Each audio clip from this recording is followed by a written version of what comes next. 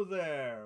Welcome back to Corpse Factory, where we saved our buddy Shinya. God damn. He's that one guy that we had to save.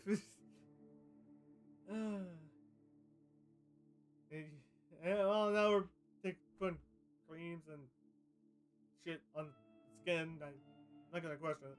Oh, I'm moisturizing. Self. Time to go back to the story. I'm feeling pretty relaxed by the time I finish. Perhaps I'll spend the rest of the evening reading a book in bed. Or I could try and plan out my next move with Kojiro. Should I come forward and claim my identity and request access to his morgue? It's a big step.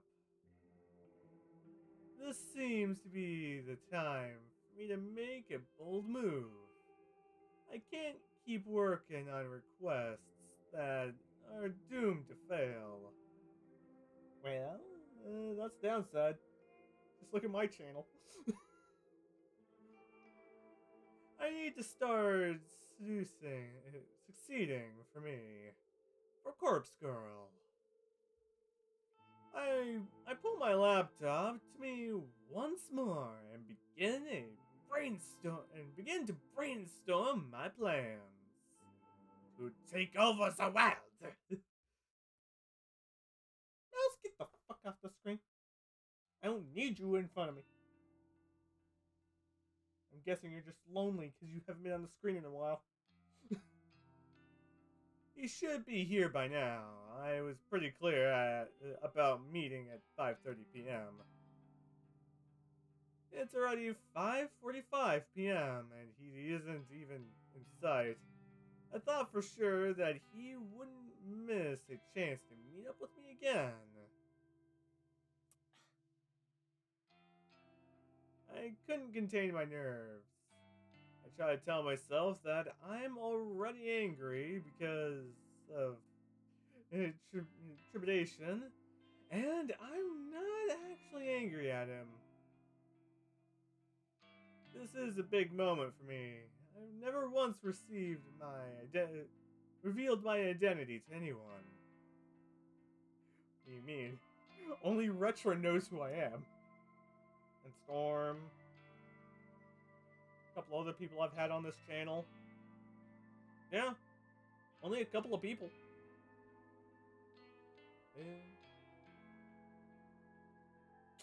Yeah. That actually kind of says a lot. I assume he will take it in stride. I wouldn't be going through with this if I didn't firmly believe that. Hi. He shows up. He's a doctor. Yes, I know he's in the morgue. My neck jerks in reaction to his voice. There you are. I'm late? I made a point of checking the time on my phone and nod. Sauce. Traffic? You drove here? No. Okay. What did you want to discuss? I have a request for you. And a confession. Okay. Uchiro's eyes widen, and he looks me up and down. Knew it. I blink and look down at the ground. He's known for some time. I was fooling myself, thinking that my stupid attempts to earn suspect of my identity were working on him. You're going to confess your love. Been waiting for this moment. Okay. Let's go with that. I wasn't expecting that to be honest. It's one of the last things not the first thing I'd expect, but certainly not the last. Wait. No, that's not... Shh. No more words. I accept your heart. tell me he's just trolling. He's just trolling for fun. He has to be. Kojiro, I don't... Call me Koji now. We're one. No need to be shy. Please tell me he's just trolling just for the shits and giggles, man. He has to be. Ugh. This isn't getting me anywhere. Thanks to my frustration and nervousness, I simply blurt out my true confession. I'm Corpse Girl. And Kojiro doesn't react. Well, he cocks his head a few degrees to the side, slowly and surely, if you can even call that a reaction, to my sudden outburst. Yes? Okay. So, a kiss to commemorate our love?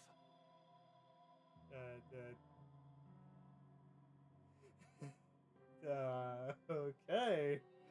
He knew from the beginning, isn't it?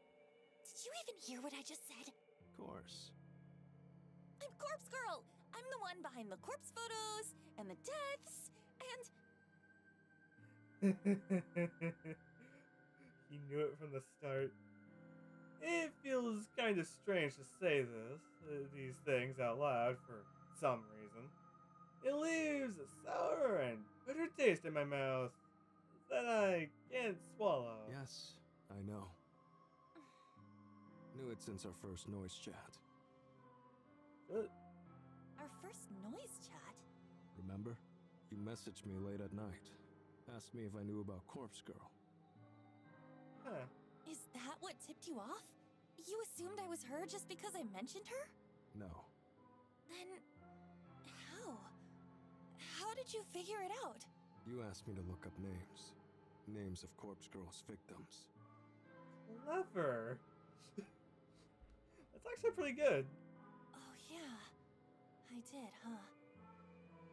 That was stupid of me. I suppose that gave it away. No. Other people could have known those names. Huh. Then... come on. Throw me a bone here. How'd you find out? So, I'm guessing it was the way she asked that tipped him off. It would make sense. You said you requested Eiji Hanada's death. Huh. Ichi's Honda. The guy who died in the traffic accident. I remember that I lied to Kojiro about being the one to request his death. It was the only way I could escape his suspicion at the time. If I remember correctly, it threw him off my trail for a while. He believed I was the one who requested the death, so that explained how I was the one of Corpse Girl's victims. But if what Kojiro is telling me now is true, then my lie actually had the opposite effect. How did it make him figure out my identity? I don't understand. I confessed to requesting Eiji Hanada's death. So what? That was a lie. Yeah? Even so, I still don't understand. You're not making any sense. Kojiro's shoulders drop. He stares at me intently.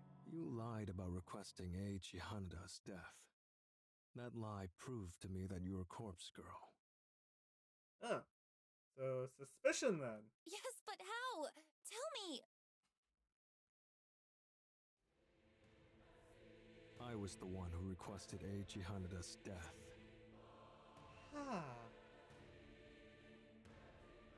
That makes perfect sense. Kojiro's deadpan contentment makes his claim believable beyond all doubt. I feel blood drain from my face. I submitted his photo to Corpse Girl's website. Imagine my surprise when you claimed that you did it. Huh. That lie made it clear. You knew his name. You knew he died. You knew he was Corpse Girl's victim. Huh. This says a lot. Ergo, you are Corpse Girl. Despite my dazed state, I can't fault his logic. I took credit for something Kojiro did. Of course, that would paint me as a liar in his eyes. So, you've known this whole time, Yes.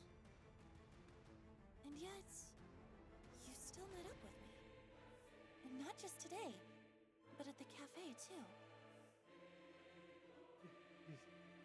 Well Yes. played. Aren't you scared of me? No, that's not the way I'd put it. That's You should be scared of me. After all, I requested the death. Had motive for murder, even if I didn't carry it out personally. Imagine what else I'm capable of.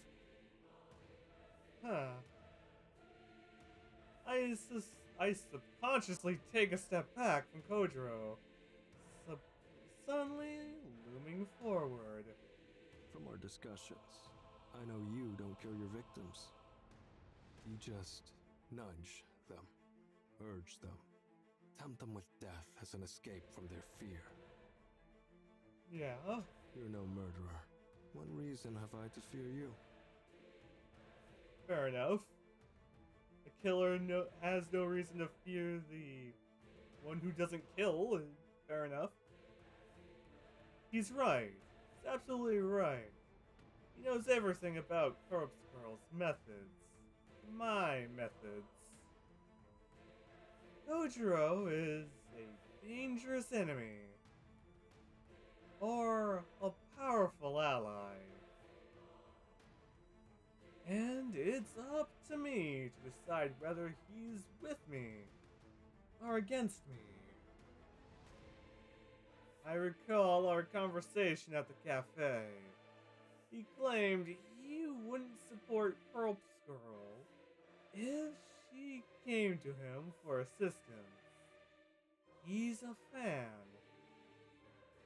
He would support her obediently.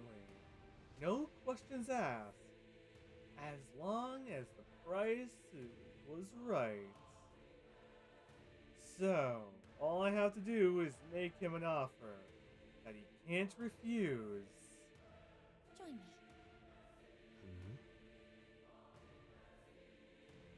Okay. I want to see where this goes. Help me. Help Corpse Girl rid this fucking world of the fetid filth that infests it. I decide to quote a certain passage from a book that Kojiro himself gave me. Paragraph from Strange Flower. That has stuck with me for some time. Good. There's a certain beauty in death, a macabre certainty, an absolute state of finality. Nobel Sinclair. Haha, he knows. You understand what I'm talking about. You work with cadavers for a living. The dead can't hurt you. They can't betray you. They can't disobey, or object, or disapprove. Oh, a little hard, isn't it? Wouldn't it be better if we were all beautiful like that? Perhaps. Didn't expect Corpse Girl to be so vain. Yes. Is your motivation simply to impart your own ideas of beauty to the world? Possibly. No, There's more to it. of course. Me, myself, Noriko, may be vain. But Corpse Girl isn't burdened by such petty notions. Her ambition is pure. Okay. Her ambition is crucial to the survival of the entire human race. Thought I had a big ego. You're so self-important. Both you and Corpse Girl. I don't expect you to understand. Not yet. But I've realized that I can't do everything alone. I need your help. need cadavers. I see. What's in it for me? That's a good question. This is the critical point of our negotiation. It could all fall apart here if I don't offer something that Kojiro considers worth the risk. The question is, what does he want? What does he desire? I propose an equal partnership. You'll reap half of the benefits from Corpse Girl's work. Okay, this offer is a gamble. I know that in the back of my mind, however, it was the only feasible solution I could come up with when I planned out this encounter late last night. This tactic relies completely on my assumed understanding of Kojiro's innermost desire. If I'm wrong about him, then this whole thing will blow up in my face. Corpse Girl will create more death than you could ever imagine. Think of all the fresh corpses you could get your eager little hands on. Kojiro shakes his head. His lips purse and then the line of disapproval. Sorry. Already got my fill of corpses. Morgue's full enough as it is. I narrow my eyes and stand my ground. I can't back down now. I'm so close to unraveling him and his secrets. You've always wanted to mimic Nobel Sinclair. I can see it in your face, in your very soul, whenever you praise his work. You want to emulate his actions and experience his escapades firsthand. You want to dress up corpses, take them out to dinner, perform all manner of bizarre social experiments with the dead. Right, It's debatable. your passion. But living vicariously through Nobel Sinclair's books isn't enough for you anymore. And that's where your fascination with me, with Corpse Girl, stems from. As soon as you figured me out, you knew I was your gateway to satisfying your lust for the macabre. You work with cadavers all day, every day, but you can't get them out of the morgue with eyes on you at all times. But I can. I have the perfect plan on how to withdraw all the corpses we could ever need. Half of them for you, and half of them for me. Okay. An equal partnership.